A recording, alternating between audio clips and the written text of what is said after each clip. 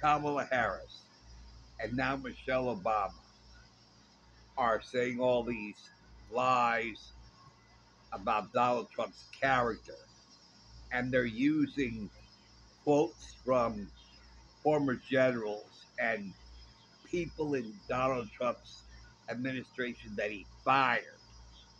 Okay, where and when have you ever heard anybody say good things about a boss who fired them?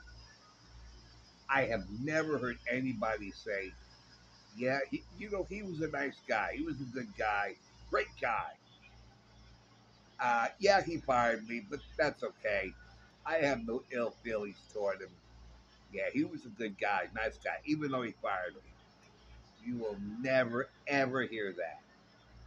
So, anytime and every time you hear Kamala Harris or Michelle Obama quote all these generals, all these people who were fired because they didn't do a good job, just remember